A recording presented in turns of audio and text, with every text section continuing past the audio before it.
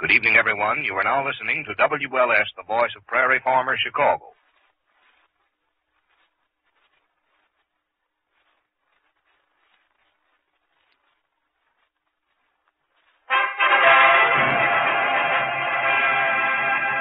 The Johnson Wax Program.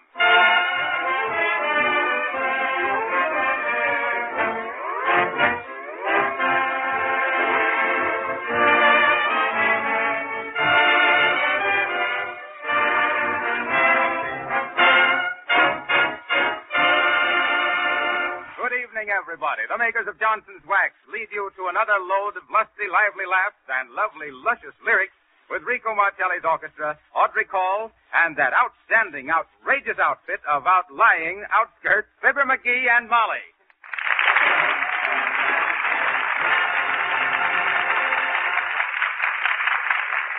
Martelli and his men lead off with Say It With Music. Say it, senor.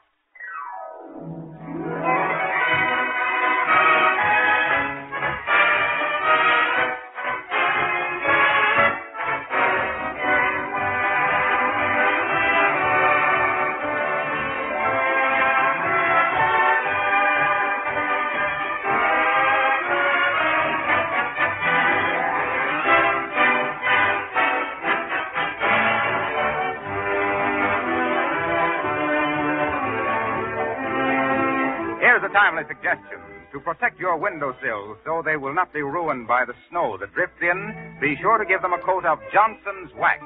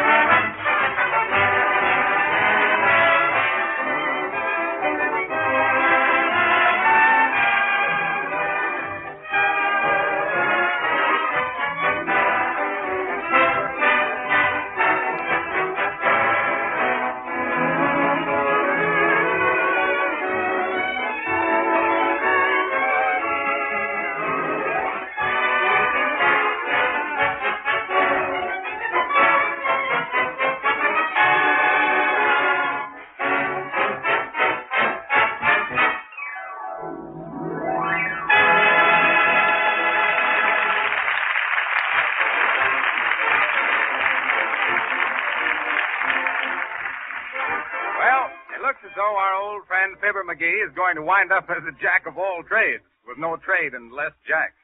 2 weeks ago, he was hounded out of the dog business. Last week, he turned out to be a dope in the drug game. But maybe he's hitting his stride now as a restaurant man. Yes, sir. Here we find him at the big all-American restaurant in Wistful Vista, Nick DePopulous, proprietor, about to embark on another career with the faithful Molly along as advisor. Kind of a high-class joint, ain't it, Molly? What makes you think so, McGee? Oh, look at the sign. Watch your hat and coat. Shucks, nobody ain't going to swipe no cheap coats, are they? Good coats, nice people. See to it? Oh, I don't know, McGee. Mort Toops was telling me he ate in here, and while he was watching his coat, somebody stole his spaghetti. I wonder what's keeping Mr. What's his name again, McGee? DePopulous. Nick DePopulous. Molly. That's a fine name for a restaurant owner, Nick DePopulous. I wonder where he is, McGee. He's probably out in the kitchen cooking up some New Deal soup. What might New Deal soup be? That's alphabet soup with 3 A's took out of it. You get it, Molly? I said... Ah, it ain't funny, McGee. Okay. How'd Mort say the food was here, Molly? Oh, he didn't complain about the food, only the service. Service? Sure, he says he got so he'd only order a couple of hickory nuts for lunch. Hickory nuts? Yes. He said the waitress couldn't get her thumbs into those. Hello, Skid. Oh, hi there, Nick, old kid. I'm glad you like for to make the terrifical happiness. This is fine in the restaurant business. Always cheerful. That is the successfully way how to do it. You betcha. Molly, meet up with Mr. DePopulus. Nick, this here's my wife, Molly. Pleased to meet you, Mr. DePopulus. I'm fine, too. No, thank you. Well, Sir Nick, I'm raring to get on the job. What do I do, head waiter? No, DePopulus is for to have no head waiting. Just the wait. Just to wait for what? Just the waiting on the tables, Mr. McGee. Are you having some experiments? I guess not, you hope? Give me a second helping of that, Nick. I didn't quite get it. McGee, he wants to know what experience you've had in restaurants. Sure. Experiments is the best teaching. Well, sir, I had me quite a bit of experience, Nick, down in Haverhill, Massachusetts. Mr. Chusnitz. Oh, sure. I'm having 6 restaurants that place once. Oh, you did, eh? Well, sir, I was quite a figure in the restaurant game myself, being head waiter at the old Herpel Hoop Hotel. Sure. A head waiter.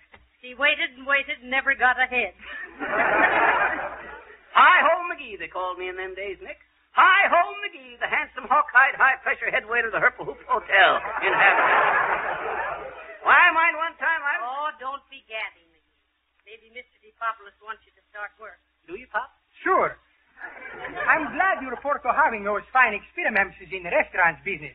You should make very good. Very good what? Dishwashing. Ah! Dishwashing. Dishwashing? Who, me? No, sir, not me, Nick. Why? That'd be like hiring this here fellow Professor Einstein to do Little Willie's homework. Now, don't be proud, McGee. Pride goeth before a fall, you know. Just before fall, I'll own this beanery. Listen here, Nick. A minute ago you said you wanted me to wait table. Now you says dishwashing. Sure. That's a fine way to doing it. Part time wash dishes. Part time waits tables. Part time makes changing for to be cashiers.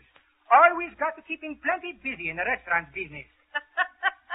You'll be so busy, McGee, I'll have to get you out with a habeas corpus. Who's you mentioning his name, lady? Habeas corpus. Oh, sure. Habeas corpus. He's my second cousin. Habeas corpus Theodophilus DePopulus. He is for running the new DePopulus Parson and Restaurants business in a high-class neighborhood in Chicago. On Missy Goose Boulevard.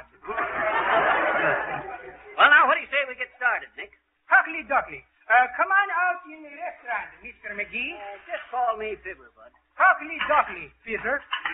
Suppose you are for to showing me of your experiments in how you're carrying dishes loaded for trays, you think? Uh-oh.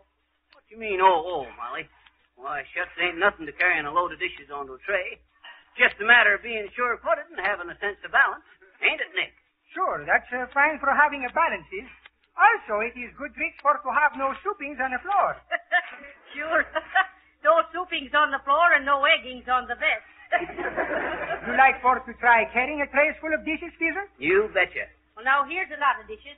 I'll hold the tray for you whilst you're loading. No, Cupid. He should be for doing it alone. Well, don't think I can't do it alone, Nick. Watch this.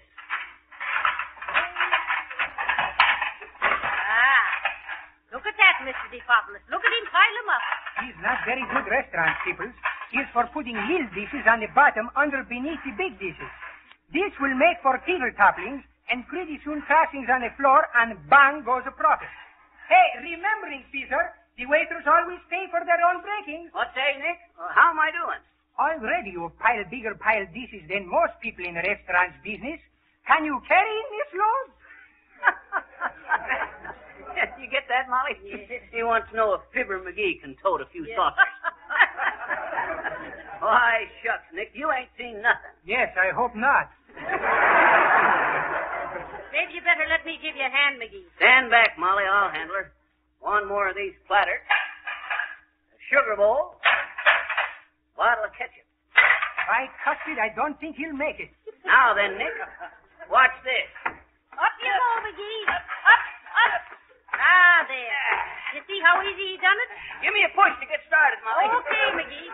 I says push, not shove. McGee, straighten your knees. I can't. Watch him, Mr. DePopulus. I'll bet he don't drop a single teaspoon. That's fine. Just set him down there on the table by the door, McGee. Right here. That's okay. There. There you are, Nick. How's that? Never cracked a cup. He didn't think you could do it, McGee. It looks like I jumped at a convulsion.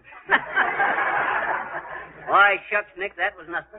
Well, I mind one time at a banquet for the Johnson wax salesman up in Racine, Wisconsin, I carried out the dishes on a bed. On a bed, always my waiters is for using trays. No. No, Mr. DePopoulos. On a bet. They bet McGee he couldn't carry the dishes out and not bust any. Am I right, McGee? You betcha. There was 252 salesmen eating there, and counting about 9 dishes apiece. That's about 3,250. No. It's about 2,250. You're 1,000 too much, Mr. DePopoulos. Sure, Cupid. In the restaurant business, when you make out the check, first guessing is always too much. Yeah, you're telling me. I got one big tray, loaded all them 2,250 dishes onto it, and waltzed them out into the kitchen without dropping a single poppy seed off in a single roll. Oh. That's why I said... That's why maybe I think you should be carrying these dishes back to the kitchen. Tables in restaurants is no places for dirty dishes. Oh, shucks, Nick, I showed you I could carry them, didn't I? Oh, McGee, go on. Carry him out to the kitchen. Okay. Up you go, McGee. Up. There. This way. You think he can making it, Cupid? Oh, don't you worry about McGee. I make him wash and dry the dishes every now and then. Look out for the door, McGee.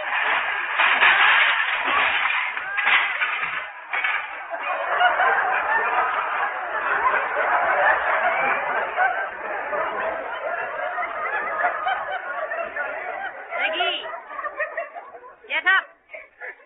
Get up, McGee, and scrape the gravy off your face.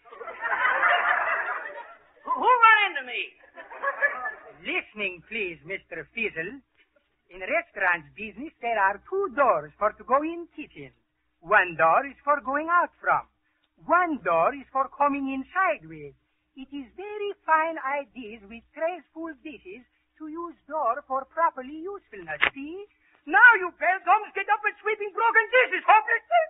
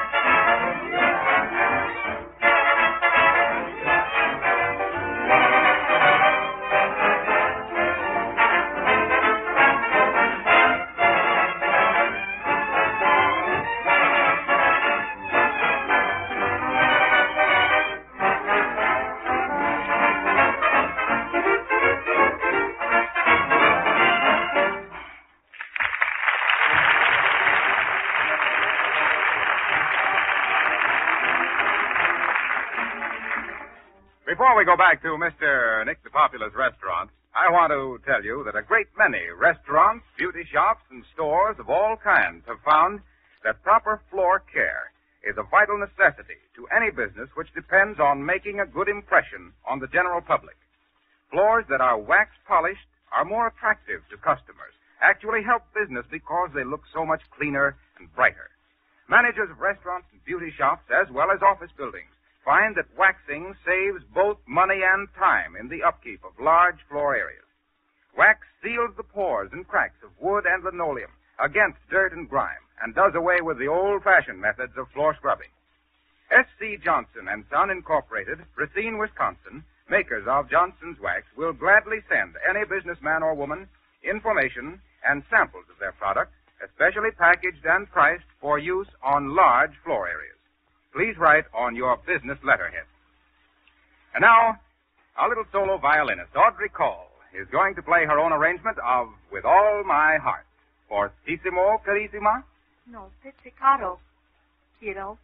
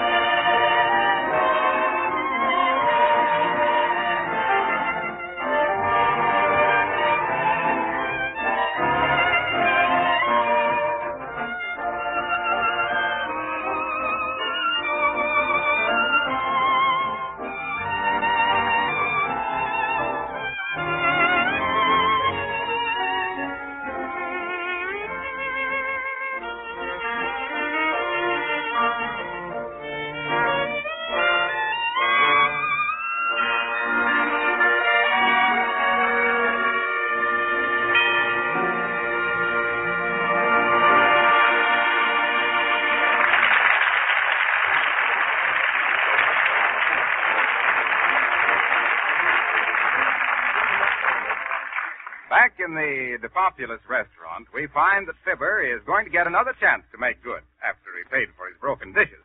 Here are Nick, Molly, and Fibber going through the kitchen. My, look how clean and shiny everything is, McGee. It is kind of bright at that, Molly? And look at that roast chicken. Hot dog. I think I'll just try a leg and see how good the cooking is here, Molly. McGee, let things alone. Is he supposed to sample things, Mr. DePopoulos? Those chickens is not supposed for eating. Oh, now don't give me that stuff, Nicky. I never could resist a nice roasted chicken like that. You hold her, Molly, whilst I rip off a leg. Say, I think I'm going to like working here. What's the matter? Why, that dad-ratted chicken is made out of cardboard. You see, wise people? Huh? I'm foretolding you. Those chickens is not for eating. He is for to be putting in the front window. Oh. That's what you get for trying to pull his leg, McGee. Ain't funny, Molly. What's in that door there, Nick? That is the linen closet. Tablecloth, napkins, aprons. How about the big door there? Is that the safe? Sure, Cupid. That's where I save my fresh meats from spoiling. Oh, the icebox, huh? Refrigerator to you, McGee. Certainly. It's a fine thing in a restaurant business for to have a big refrigerator. Come, see. Heavenly days. Look at the meat hanging in there, McGee. Looks like it'd feed the Army and Navy and have a little left over for the Marines. Marines? Yeah. My restaurant don't serve seafood. Well, it's kind of cold in here, ain't it? What'd you expect? To come in here and roast marshmallows? Now, look. On these hooks, I'm for to keeping biffs. Biffs? Oh, I get it, Nick. Kind of a steer house for stores and a storehouse for steers.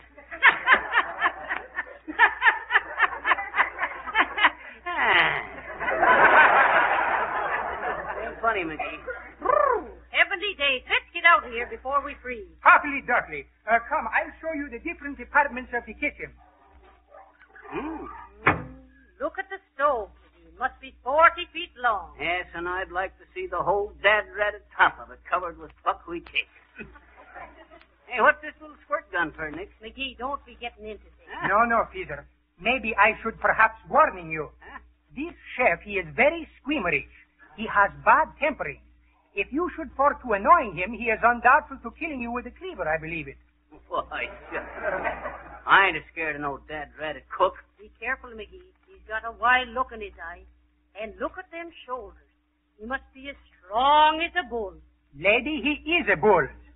He is cousin to Jim Landos, champion wrestling people. Oh. Say, you trying to scare me, Nick? Why, shucks, I can handle your dad-ratted cook. McGee, he's looking right at you. Oh. Hi, brother. How are you? Oh. See? That's what he does when he gets mad. Oh. He is for looking very sourpuss at you. Now, what is it you were telling me about a question, is it? Well, McGee was asking what the little squirt gun was for. I suppose that's to kill flies with or something. Oh, no, Peter. Flies we are not having in good restaurants. This little squidget, he is for making the beautiful, pretty fancies on the pastry. You grab me? I see. You squirt out the whipped cream and stuff for icing the cake. Sure. You're grabbing on quick, Cupid. Oh, shucks, that's what I thought it was for. I suppose all you do is turn this here little handle.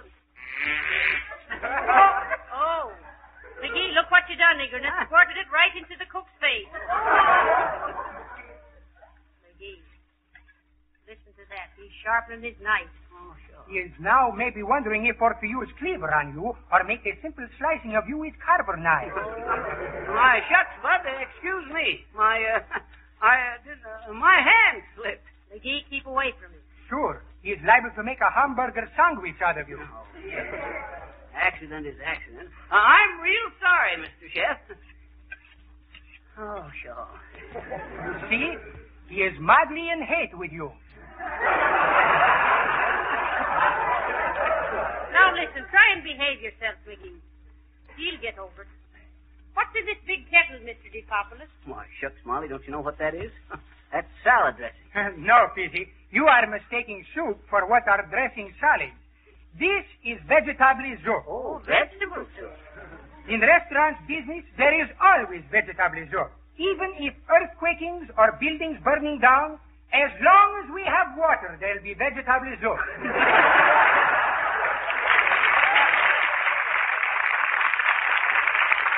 How about this block here, Nicky? I suppose the help uses that to play cards on when business is dull, huh? No, Fizzler. This block is for chopping cabbages for coleslaw. Oh, yeah. That's what I meant. Hand me that head of cabbage there, Molly. Be kind to it, McGee. There's more brains in that head than in yours. Oh, is that so? Looky here. Watch how I used to instruct the chef in cabbage chopping when I was meter to hotel at the Walbridge Peoria in New York. Be very anxious with the chopper, Peter. It is twice as easy for to cut off thumbs as to be careless, I'm wondering. Shucks, Nick, don't you worry about me. Watch this. McGee, not so hard. Huh? The cabbage is flying all over. Oh, well, shucks, what's the difference? Oh, What was that? look at the chef and ask again. Sure, Fizzler, you were for cabbaging him in the eye. Look, he's rolling up his sleeve. Oh, sure. Oh, look at his muscles, McGee. You'd better believe it. Who, me? Say, brother, I'm real sorry I hit you with that piece of cabbage. Cabbages or Swiss potatoes is for making no difference with the cookie. Well, shucks, he shouldn't get sore about a little thing like that. Oh, no, Fizzler? And don't you be angrily with him when he is cutting off your ears, too, I hope so. You hope so. Hey, listen. Don't talk so loud. Say, can he understand English? A little bit English. But he is not so fluent in languaging like educational peoples like we, if you think you know what you mean. You're sure he don't understand English, Nick? Yes, he's not very good for understanding. Well, I'll take that feller apart like a second-hand alarm clock. And he needn't give me none of them dirty looks, neither. Yes, you big palooka. What are you taking your fits over that way for? He's over here. Well, he heard me. Shucks, if he bothers me, I'll make him look like the witch's witch. What is this witching? Didn't I ever tell you about the time I wrestled 4 fellas at once, Nick? Oh, now, McGee, are Yes, sir, I was known as Hammerlock McGee in them days. Hammerlock McGee, the horny-handed half-Nelson whip-cracking heavyweight of the Hudson Huskies. You got time to hear this, Nick? No, I'm not Well, sir, believing I says I got tired of tossing these fellas around one by one, so I challenged the 4 top heavyweight wrestlers to meet me all at one time and in the same ring. You think you could win a bout like this? Why, shucks, it was pie, Poppy. When the bell rung, they all come for me, weaving and shuffling, and they rushed. But graceful as a swan, I sidestepped, and they all come together like a bust of thunder. Did you run home like lightning? No, sir. I waited till they was all mixed up, then I stepped in, and quick as a flash, I give them the works, braiding arms and legs like I was making a wicker basket. Why, shucks. When I finished, they didn't know who was who. You are wrestling with 4 wrestling peoples with making baskets, and if you don't finish, you don't know who is for how many peoples there should used to be? Yep, I got the diamond-studded belt for that. But the funny part is, Nick, them fellers never could get untied again. No, sir. I had them so tied up in knots they couldn't get apart. They're making big money now in sideshows as the marvelous Switch brothers. You see, the trick was to pick them up like this. Put the stool down, McGee. Put Like it down. this, Nick. Then get your shoulder under it like this and heave. Oh, my, now you've done it. What's the matter? Fizzler, that stool is for landing on the chef's bunion. Look out, McGee, he's coming for you. Coming for to make mincemeat of you, Fizzler. Cookie! No, Cookie! Now, listen, Mr. Chef. Shucks, I said... No, Cookie, don't be for losing temperament. Calm down. Well, say, if you don't stop bringing samples like this, I'll go see.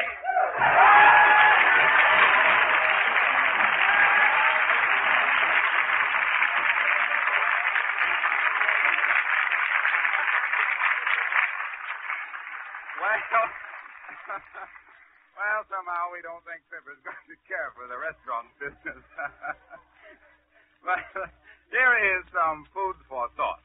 If you have hardwood floors in your home, you will be delighted with the enriching effect of a coat of genuine Johnson's wax. The best housekeepers have found that genuine Johnson's wax makes their housework much easier and keeps their homes looking bright and cheerful.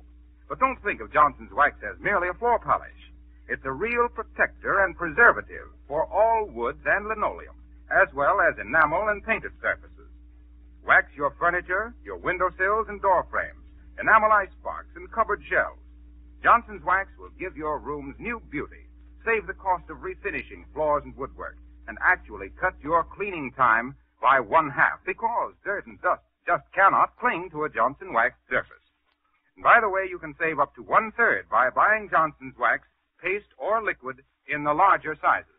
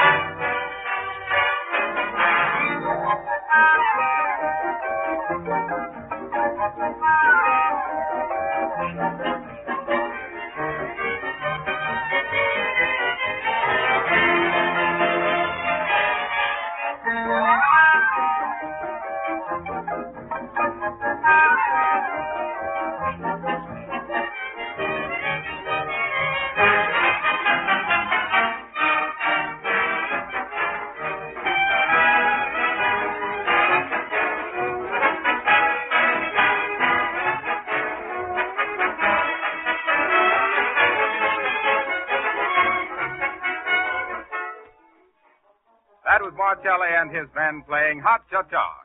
And we'll meet you again next week at this same hour when Fibber and Molly invite you back to Wistful Vista for more hilarity, more harmony, and more, but need I say more? Until then, may I remind you that just as the best housekeepers use Johnson's Wax and Johnson's Glow Coat to keep their houses clean and shining, so the most particular car owners keep their cars sparkling with Johnson's Auto Wax and Cleaner. This is your old waxer of Floramones, Harlow Wilcox, signing off with a riddle. What's the difference between Fibber McGee and me? One wise cracks and the other cries wax. Good night.